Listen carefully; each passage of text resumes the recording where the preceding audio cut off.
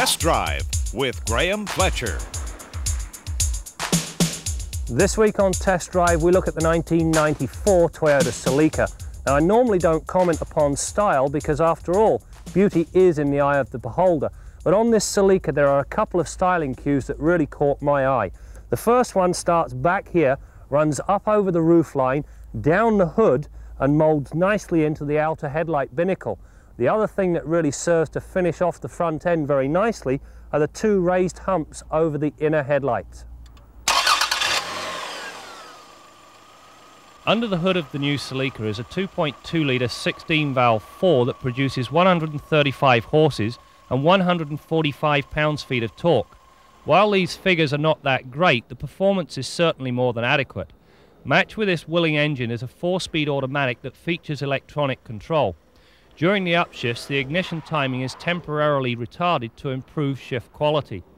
When equipped with this powertrain, the Celica requires about 8 seconds to reach the 100k mark. For those looking for better performance, I would suggest you go with the manual tranny.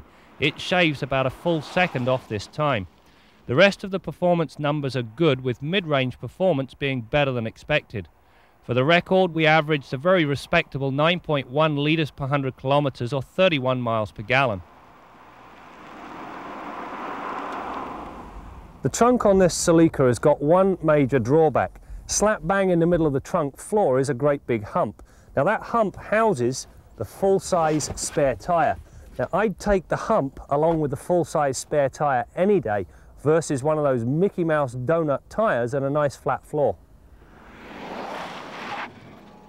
Stopping power for the Celica is provided by a 4-wheel disc brake setup that included the optional anti-lock system.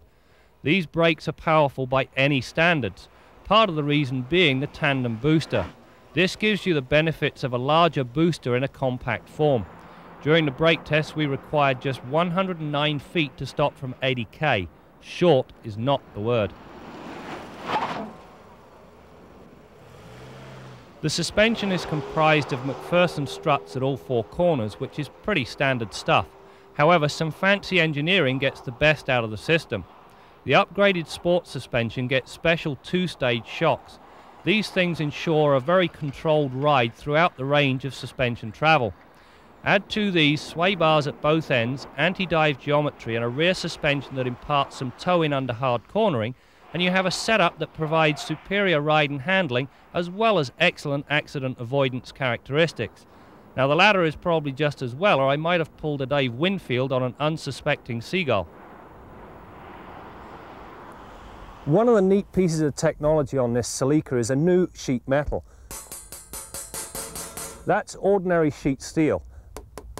This is the new vibration damping steel. Now what you have here is like a laminated windshield. There's basically 2 sheets of steel with a resin center, and it's that resin that absorbs a lot of the noise.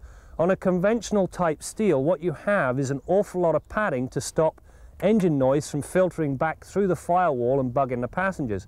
Using this stuff, you actually realize about a 20% weight saving when compared to the traditional way of soundproofing the firewall. What's the big deal? The big deal is that weight saving will help when it comes to fuel economy. Now on this Celica you can actually hear the difference. That's normal steel. That's the new steel. As well as using the vibration damping steel in the firewall, Toyota have also incorporated it into the rear shock towers. So effective is this stuff that the usual boombox effect found in hatchbacks was virtually non-existent. It also served to quieten the howl from the snow tyres on our tester. My pet peeve on this Celica has to do with the driver's side sun visor. Right slap bang in the middle is a mirror that doesn't come with a cover. All you end up seeing is a glorious view of your own lap. Now when you're trying to drive, that type of information is not wanted, not necessary, and very distracting. Inside, the GTS comes very well appointed. The dash features a full set of analog gauges that present the right info in a logical fashion, and both driver and passenger are treated to airbags. The radio cassette player comes with its own graphic equalizer and no fewer than 6 speakers. This ensures wonderful surround sound quality. Toyota get a gold star for mounting this unit above the climate controls. The climate controls themselves are logical and large enough to operate with gloves on. The front seats come with huge base and back bolsters. The latter extend up to provide some shoulder support. In short, these things do a great job of keeping the occupant put when you start to use the Celica to its potential. In the back you'll find some very cramped seats, the saving grace being that they will suffice in an emergency. The seat backs themselves are split and fold and can be locked in the upright position. Well, that's it for this week's test drive. I think it's safe to say that Toyota have improved the new Celica in every area. Ride, handling, performance and even styling are all better. The only question left in my mind is, can they truly justify the $28,000 price tag?